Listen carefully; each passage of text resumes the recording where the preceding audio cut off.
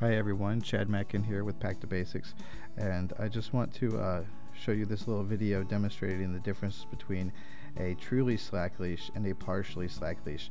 When the leash is truly slack, you should see a little U from the dog's collar going up to the handler, and you can see here that it's not present, and so as a result the handler is having to work really hard to keep the dog's focus, a lot of body language, a lot of movement, and he's just kind of hanging out at the end of the leash. He's not fighting.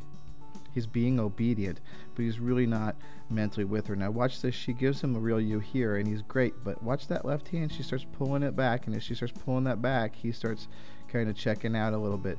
So this is kind of the importance of having this really nice leash. So I showed her that video, and now she's working him a second time after seeing that video and really focusing on keeping that U.